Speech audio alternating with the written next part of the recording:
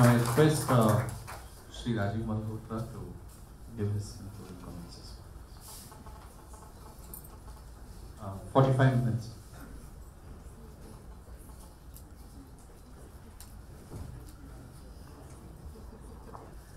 Okay, mine is a different take. That's why we are here. So, I see this not as a visitor, but as a continuation of a long journey many of us have had together.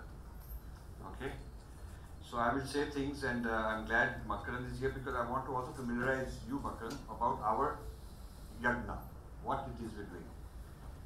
And it is not a humanities conference in a normal sense. And then I'll also be frank and give you my response to the humanities, why they failed. In fact, in the United States, they're downsizing now. And they're scared of the collapse of humanities and the myth of humanities, and its promise has failed. So why do we want to import a failed model? You know, that sort of thing. But I'll hold that for later. I want to say that this conference series is born out of a process that many of you have been a part of in various forums. We've been together online and in physical meetings and so on, for some of you for a very long time. And there are 4 or 5 buzzwords that we have coined, and all of us have been part of discussing this over and over again. So I'll just remind those who may be new. We subscribe to the following, and that's why we came together to this conference in the first place. We subscribe to the fact that there is a Kurukshetra, which some people may call globalization, some people may call a clash of civilizations. We're talking about intellectual, we're not talking about physical war here.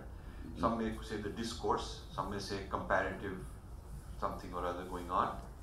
But we see it as an intellectual playing field with competing forces. You may call it market competition, but there is some kind of a Kurukshetra. And in this Kurukshetra, we need intellectual Kshatriyas. We need people who are debaters, who can argue a point of view. You know, that is where the Purva Paksha, Uttar Paksha tradition comes. And we believe that these ought to be not individuals here and there, but there ought to be a home team. So there has to be teamwork, loyalty to the team, projects, plans, deliverables, and so on, leadership. So there is also a management and teamwork, you know, development aspect to this. And we believe that the individuals have to have this as a swadharma. It's not a mercenary, as Makaran said, it's not a mercenary kind of a thing. It is a swadharma, which means you have to have had enough transformation in your own side, in your own being, that you have a swadharma concept. You've transformed and you are dedicated a good deal of your energy, resources towards this swadharma. And we believe that the yajna is the collective aspect of the swadharma. My personal swadharma is mine, but my yajna is something I invite all of you to join if it also happens to fit your swadharma. You don't have to, and if you join, you're not doing me a favor, you're doing your own swadharma. So this yajna is that process where a whole lot of people participate because everybody's yajna has this commonality. It's a common denominator. So this is how we see the movement. It's not located in how do we publish a paper and get it into EPW so that I can get it into my CV and then I'll be a better academic guy and I'll get promoted. We couldn't care less. We're seeing it as our yajna, carrying out our swadharma. Therefore, when you look at it this way, the idea of tapasya is very important in this swadharma. These are all terms that we've debated, argued in e-groups, and you know, you guys, we've all been together for a very long time. So I won't describe them in detail, but I think the terms are fairly self-explanatory. So the Swadeshi Indology is a movement to do that. Now we are going to pick a different target every year so that we are not vague. I have sponsored over 100 conferences, and I know why they're bogus, most of them, and I've attended many more. they do not have a ground-changing impact, because a lot of people come, they give talks on many different, very fuzzy things. You don't know what the guy is saying half the time, and there's no kind of direction. There's no change direction to what's generally going on. We want to be different, and we want to actually have something which is creating an intervention in the discourse and bringing about change. And so there are two aspects to it. Like I said in the first talk I gave 2 days ago, there is the deconstruction and the reconstruction. Yeah. So you can think of them as a negative and a positive, pulling out the weeds and planting the roses. There is both of that. So it's not just negative things we're doing. Swadeshi Indology will also construct, based on archaeological evidence, what we can now say about our ancient history. We're planning on doing those kind of conferences also. So Swadeshi Indology is a broad kind of rediscovery of ourselves, kind of a yagna. Okay. So that being the case, the reason I'm very happy about the outcome of this is I'm not feeling alone anymore. I'm telling you this is my feeling. I felt alone for a long time. Every time I do a book, I get attacked and I get deserted by my own people. Because when they all call me and say, "Sir, go fight, sir. Chalo, you're great." And the moment one bullet is fired at me, they all run off. Then some people say, "Oh, you are so good, nothing will happen to you. You fight on your own."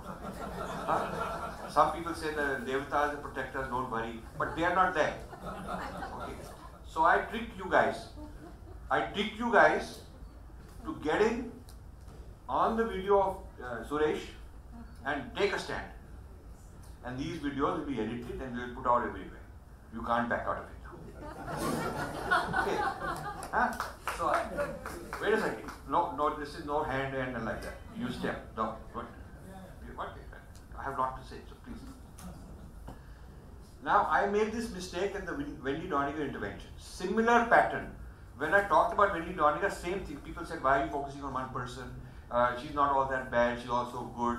She was actually a hero at that time among Hindus. Hindu temples would invite her, give a lot of honorarium in Chicago and all these places. She was considered like the good Hindu, promoting Hinduism. A lot of our kids would go there. So when this was exposed by me way back 15-20 years ago, and this book, Academic Hindu Phobia, now being released by Dr. Swami on Sunday, is actually a republishing of my old essays at that time. So at that time we had the same people say, like now people say, "Why are you obsessed with Pollock?" I tell you, within 2 years, this will be the hottest topic. Pollock studies, Pollock critiques, all these postmodern guys who've been sleeping for all these decades will suddenly wake up and start studying him. And the traditional scholars will also pick it up. I'm predicting you that, okay? And this is also what happened with Wendy Doniger. Once I took all the firing and blaming and being accused of all sorts of things, but eventually what happened is a lot more people on our side getting involved. And so this kind of triggered more action from both sides. The mistake I made is I did not create a home team. I kind of started this battle and abandoned it to move on to the next book and the next book. I should have had this kind of a thing to create 20 guys who've taken a stand, published their book, then I could sneak out and then they have to fight. So you know what you are. Okay. See? So now you like it or not, you are the home team. Because that is required. This is your tapasya. This is your yagna. I've said it all along, it's not a trick. I've always said, don't do unless your Swadharma calls you to do this. Okay? And reversing the gaze and having the confidence and having this reclaiming your adhikar, like they had this, Occupy Wall Street kind of movement. So we are doing Occupy Indology. We're occupying what's ours, taking it back. Yeah? So if it is your calling, you do it, otherwise don't. It is not some kind of a, part of your sarkari job or something that you just do these things and you go around. You're not professional. This is an advantage of not being a professional humanities scholar, because you're not doing it as part of your profession and worrying about what this guy will think and will I get my next grant and will they invite me for a talk there. You're not worrying about that. This is that part of your life which is truly yourself. This is truly yourself rather than some job related kind of a thing. So there are disadvantages not being inside the system, but there are also advantages. I will tell you this, that we put out this call for papers and invited everybody. There is no reason the humanities people couldn't have presented more papers. There is no reason the Sanskrit traditionalists couldn't have presented more papers. But Professor Kannan predicted that, you know, the Sanskrit people, a lot of them just not good enough or not energized enough, and they're not, they're just going to sit and comment and pontificate, have a lot of opinions, but they're not going to actually do the hard work. And so neither the humanities, post-colonial people, post-modern people have been at the front of this battle. Whether it was Wendy Doniger, whether it was my, whatever, this is my 5th book, all the way up to Pollock, they have not been the ones who've really done this, nor is it the traditional Sanskrit people. So this is our problem too. So people who are boxed in as ultra specialists are sold out. They're part of various vested interests. It's very difficult. And maybe they're mediocre. I gave so many millions of dollars of grants. I mean, he says I'm not a generous guy, but I am poor because I overdid it. I overdid it. Yeah. I genuinely just said, okay, you should just give it. No? So, but that's my foolishness. And I learned that I trusted a lot of people that I should not have, you know. So I learned a lot of things as a byproduct of that. And that is that people who are in certain professions are not qualified, not that smart to revolutionize their thinking because they're product of that. They're inside, they're sitting and looking at it from inside. And you have to be on the outside to look at it differently. So most of the, and there was no bias, the reviewers, there were 3 reviewers, very top stature, who reviewed, and it was blind reviews, nobody knew whose paper it is they're reviewing. And it so happened that majority of the papers that got selected are by people from science, technology, IT, this and that. So before we criticize that, okay, they're a bunch of scientist type people, they're not formally trained, maybe that's a blessing. It can also be that they're more creative, they're more logical, they're more analytical. And I also see that this whole facade and edifice of social sciences needs to be attacked and critiqued as a whole system, because this is a Western way of thinking. The social sciences and humanities is alien to us. It is a kind of oppression. We are being colonized by these theories, and we don't need them. So if you look at, you know, in physics you have stable equilibrium, and then it can destabilize, break down, and then all these parts move around until another stable equilibrium happens, you know.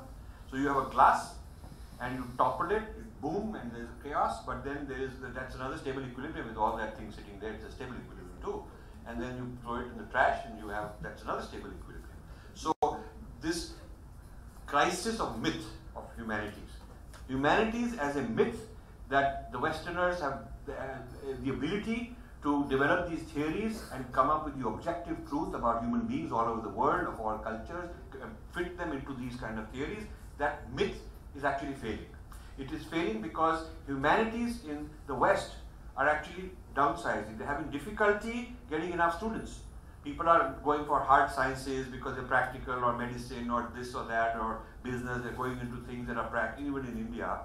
It is happening in the West also. So these very humanities-oriented things are not considered that relevant. And it's sad, because I think that they do offer quite a lot. But they have also to be blamed because they went overboard in asserting too much claim to truth, too much arrogance, and therefore, you know, they just, this is a bad karma, I guess, for them. They've done quite a lot of bad karma. So I'm not a big fan that we have to necessarily, you know, toe the line and fit into the social sciences. And the remark that one article in EPW will be worth more, I'm not sure I agree with it. That's old school thinking. I think that you can get 1 million people on social media following you. You probably make more impact than an article in EPW which maybe 200 people will read. I mean, the total readership of a typical academic book published in India is in the hundreds. You believe that? It is in the hundreds. Whereas we're reaching lakhs. And there's a difference. This is the new, that is the old school, when only certain channels of knowledge flow existed and people were gatekeepers, they could regulate that. And so if you did not impress the editors of EPW, then you could be blacklisted. You see, and I'm saying I don't even care about you guys. You can blacklist me all you want because the real people are out there. I have ways of reaching them, and they're not going to read EPW anyway. So this is the real age of the Aam Aadmi.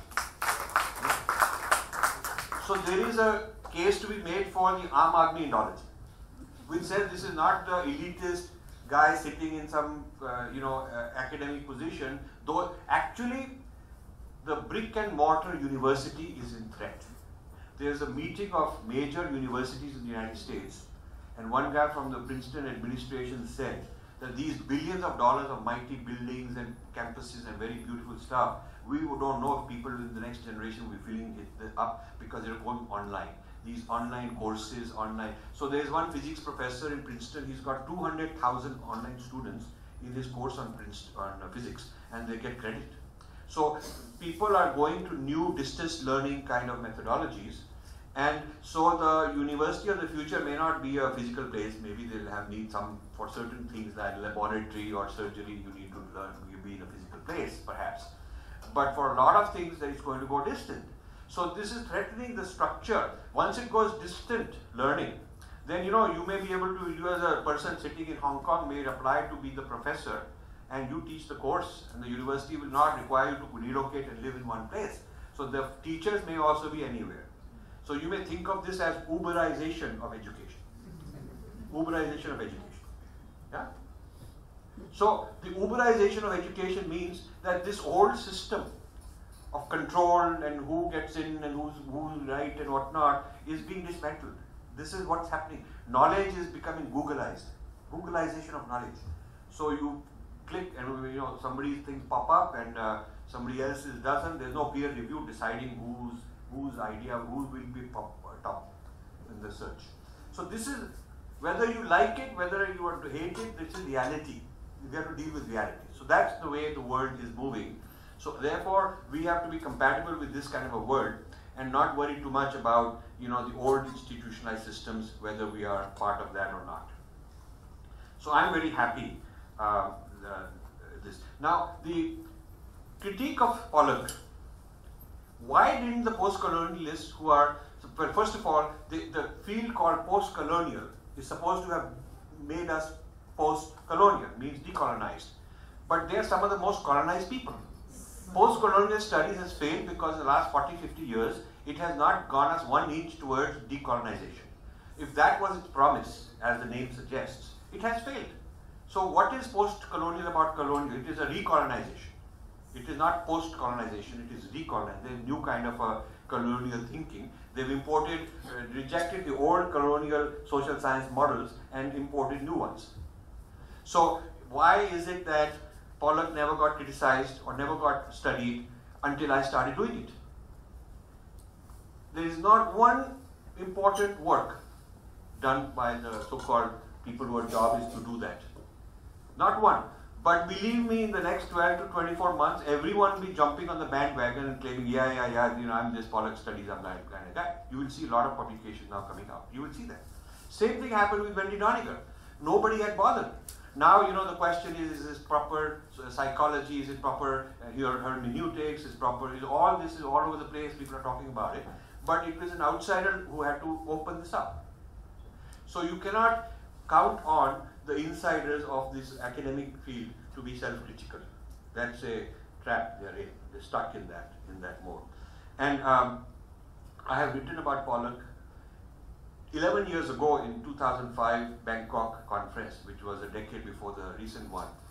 I gave a talk called Geopolitics and Sanskrit. The Crown Princess is sitting there. 10 years later, I reminded her that in that earlier talk, 2005, I mentioned Sheldon Pollock. I quoted him. It's online in my paper. They published it in their journal in Thailand. It was a leading article in that journal. And I quoted what he's talking about, this whole Nazi philosophy thing and all that. I mentioned it over there. So it's like, even if then the post-colonial people had started looking at it, at least they would have had an 11-year head start. But they didn't. So what is the excuse? Why are they so inbred into their own theories and impressing each other in little cabals here and there? and have not gone out and done pioneering work of this kind. And we in Swadeshi Indology intend to do that. We will open up new frontiers of knowledge, investigation, and then all these Sarkari scholars will be coming to copy it and take it, which is good. We want that. We want to open doors and let these guys join us. Okay? So, the multidisciplinary nature of our approach says, you should be a physics person, come and join us. You should be a technical person, come and join us. You should be a computer scientist, come and join us. The study of who we are and our civilization and the nature of the human being is not something disconnected from all of this, because science is going to rapidly change things, and so you may be a neuroscientist, you may be a cognitive scientist, all this is very important, and the humanities have no place for that. The humanities as currently constituted, one of the speakers even said, one of the person asking the question, the physicist lady somewhere here, she even said that this is all old physics, obsolete physics, on which the humanities continue to do their thing. Even 100 years obsolete Newtonian physics they are still using. That is correct. So so what we are saying here is there is also, besides the clash between the Indian view and the Western, there is also a clash of disciplines. They are both important parts. There is a clash. This is the scientific nerds like me fighting back.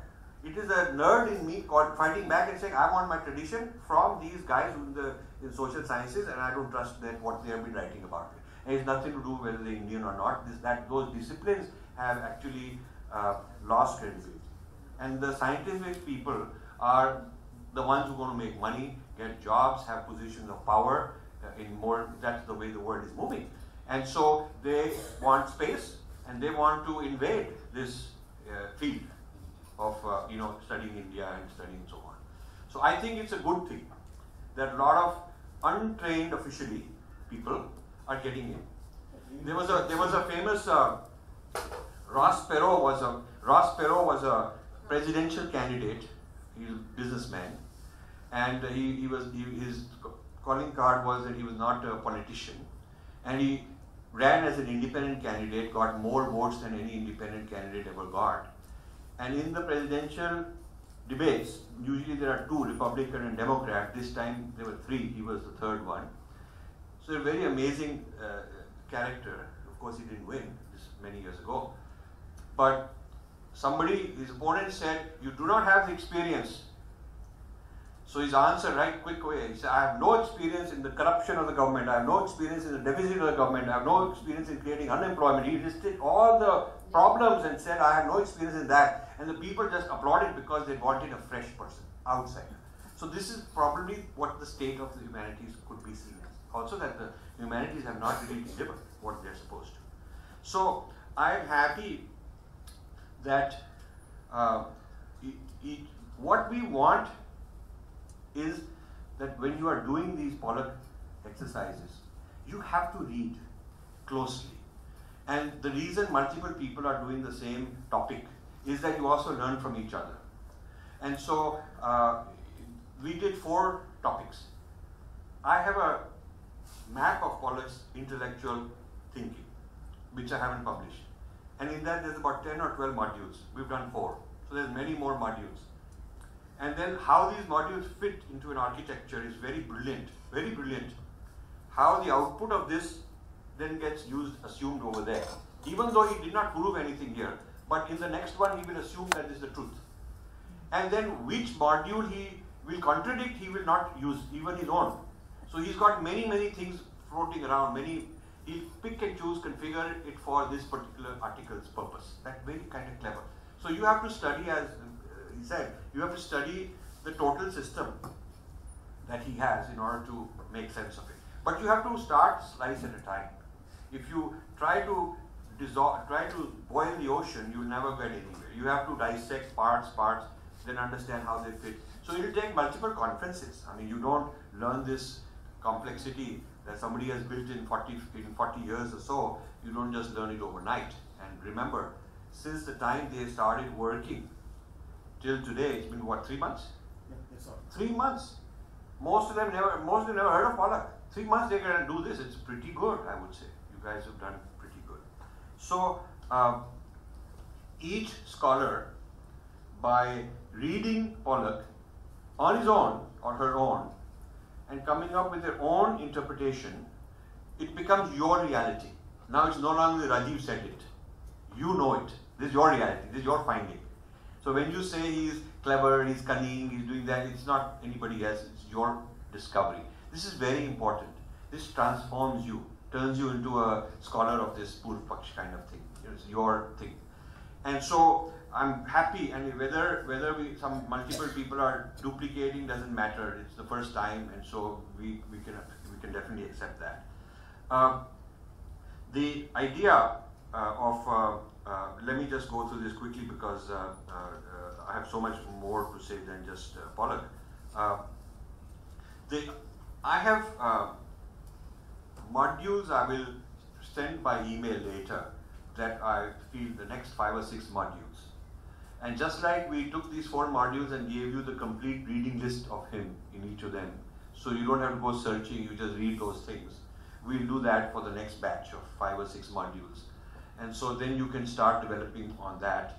And also we'll bring more traditional scholars, and we would like to bring post-colonial scholars also. But they have to come into the system, apply, send in an abstract, send in a paper, and we would love that the next conference should have not just science technology type outsiders. We would love the traditional Sanskrit people more represented, and we would love humanities people more represented.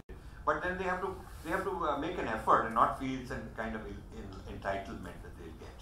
So in that, I'm hoping Makkalan can help us, promote this idea with humanities people that here is a call for papers, and please take it seriously, because they are the ones not taking it seriously. And similarly, Professor Jha and Kannan go to the BB Pariksha list and various other places and advocate that they should get involved in this. So we need that cross fertilization happening.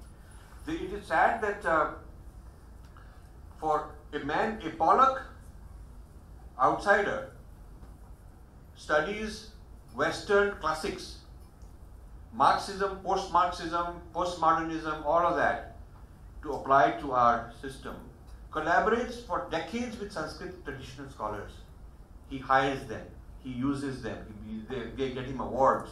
So he's totally aligned with these guys.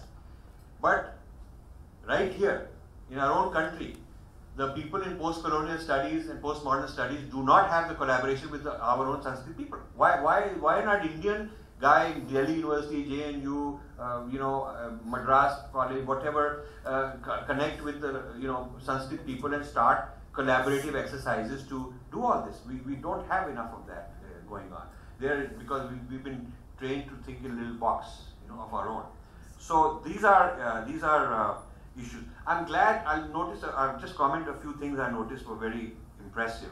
I'm very happy that so many people of their own came up with the conclusion that Pollock should be seen as a brilliant man. He should not be seen as a fool. Okay, and so the weak papers, I think, are the ones that trivialize him, name calling, polemics, he's this and that, and therefore he's no good. I think the strong papers are the ones which say that what he's done is actually quite a remarkable accomplishment for one man to do. And then you have to go and figure out what your response is to that. That's more difficult than character assassination or bad intentions kind of dismissal of a person. And they also many of you also caught the sneakiness, the misquoting, illogical, incomplete data, just quoting what suits you, hiding the actual pointing. He almost refutes his own thesis sometimes, and then he quietly slips off, moves away. So a lot of you caught that, and that is, and then you also commented on how he's very diplomatic, very polite, saying all kind of good things also. There's diplomacy and hubris, a lot of complexity for no reason, just to be sounding very lofty. You caught that. And then I have a chapter in my book called "Is he too big to?" There's this business about are the banks too big to fail? Are they too big to fail? This kind of a statement. So I made this Pollock too big to criticize. And in there I'm showing why he's built a very big image, and it's like, you, how dare you? You know, you're attacking me. Who are you? This kind of an image. And how he's done it, all the awards he got, the government of India, this top president, Sanskrit award, you know, he got Padma Shri, all the NDTV, all the Friend of India award by India Today, you know, all of these kind of India abroad. So the various accolades and his army of students and where they are implanted. So why he's become somebody that, you know, is very dangerous to criticize. And you saw when we had a petition against him, the multi-million-dollar advertising PR campaign all over the media that he's the greatest guy and how can you ever manage, how can you criticize? Time magazine, Newsweek, New York Times, all kind of places had this sort of thing. CNN, India, every paper, mainstream paper. An unknown guy suddenly being hoisted and has to be defended. You know, it's a very amazing feat. So that is to be studied. What's the power structure that has Indian power structure? Somebody relatively unknown to the Americans, because this business of Indology, very few Americans would be concerned about. And among the academic people also a very specialized kind of a fellow, you know, doing some very specialized thing. Not somebody that you would ever show up in, CNN in the US or something like that, would not. But suddenly Indians have foisted him. And this happened in the British era. A lot of the British who were unknown, you know, kind of the second son or the third son, the first son would become lord and look after the family estate, and the guy who was useless would be sent to the East India Company, and he would come back a multi-millionaire, and then he'd be the lord, because India would be the place where he became somebody. So you see that in a lot of, like this guy who runs the Jaipur Literary Festival, non-entity in his home country, but because he's this Western, this British guy, you know, he's like a big, huge figure. We've fostered him. We made these people great. And that greatness that we've given them here is what they cash out in their country. So Wendy Doniger and these kind of people became, in the eyes of the Western Academy, very important, because the Indians have bestowed upon them the honor of being the expert on Hinduism. See, so we have created these monsters, in a sense. We've created problems for ourselves. So the study of Pollock, I think, has arrived. My book alone would not do it, because my book would sell well. It would make me a bit of a hero and a lot of a villain, depending on whose point of view it is. It would be sensational, and then I would move on to another book, and it would be like the Wendy Doniger situation.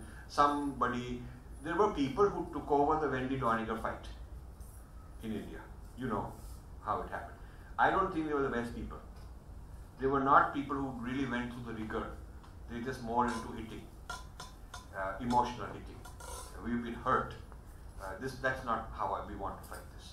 So this exercise we're going through, and we'll go through more of these, is going to create the level of rigor and the kind of team, and you have to become better at articulating your point of view, defending your arguments.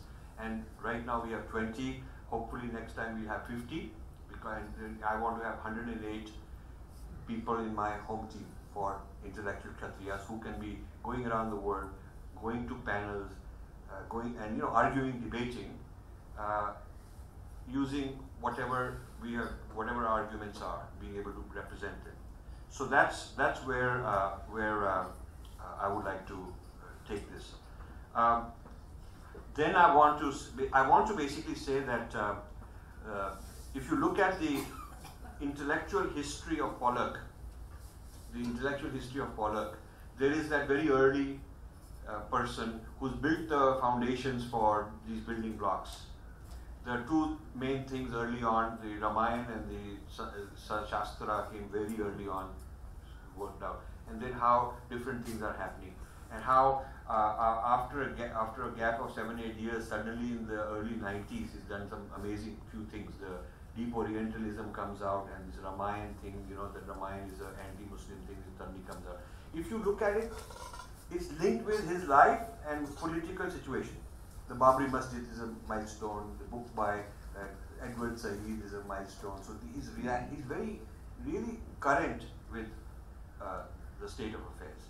So, developing, I may write something on his intellectual history, not biography, personal, but just what is the chronology of his development as a person, what are the building blocks, how they feed each other. I might do something like that, because that might help you. A comment I want to make on the remark that Makran made is very important, that the study of the other, we can't say wasn't done before.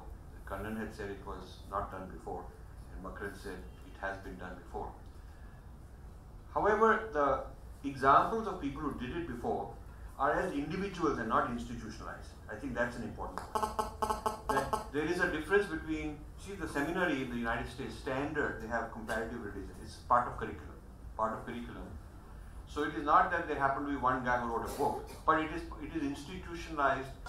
Their study of us through anthropology, through various lenses, through Indology is a method of studying the other. We don't have a Westology. We don't have an Americanology like they have an Indology. We don't have, so we do not have, if it is not formal, institutionalized, a legitimate field of study for us. Maybe one individual did it, another individual came and did it, but then after they are gone, where is it? It has not become, so Arya Samaj founder did it, we say, that he did some Puru Paksha, but what happened after that? After he's gone, no one continued the Puru Paksha tradition. And this has to be ongoing. You can't just do it once and forget about it. So the West has done a much better job of studying us than we have done the other way. And Chinese have an institutionalized study of the West. Occidentalism is studied, is a subject, and people are trained to do that. There are groups whose job is to track violations of human rights by the United States. Groups in China. So every time the US issues this human rights report saying what China has done, within a week or 10 days, the Chinese introduce their own reports on US, what they have done wrong. Because they have an institutionalized mechanism. It's not that somebody has done it once in a while. There's a difference between an individual and an institutional mechanism. We don't have those institutional mechanisms. So I will close, but I want to leave you with the idea that within a 6 month period or so, we want to have a second Pollock conference, okay, where those whose papers are good quality this time should do more work, and new people should be coming in. And I'm hoping that Professor Jha will get us some good young scholars, like Kannan got us some. Maybe you introduce us to them now, and we get them going, because we want a lot of Sanskrit people to get into this field, you know. So that would be a very useful thing. And then we are looking at some topics for next year, which I mentioned earlier. We will hopefully within the next couple of 2-3 weeks be able to finalize some things and get them back to you. So I will finally want to thank all of you. I want to thank the people who did the papers, people who did the reviews of the papers, the management of the whole thing under Vijaya, fantastic, and Shalini and Meg, and so many volunteers who really helped work very, very hard. And I'm personally very grateful to all of you, because I know how difficult it is for you to do all this. And so we will, I'll be leaving after this evening, I'll be gone, so tomorrow morning I'm flying out. And there'll be some follow-up to this through our, Shalini and other people. They'll get back to you with the, what happens next. But the papers have to be turned in by the end of July, final. That is exceedingly important. Is there anything else, Shalini or Vijay, you want me to announce?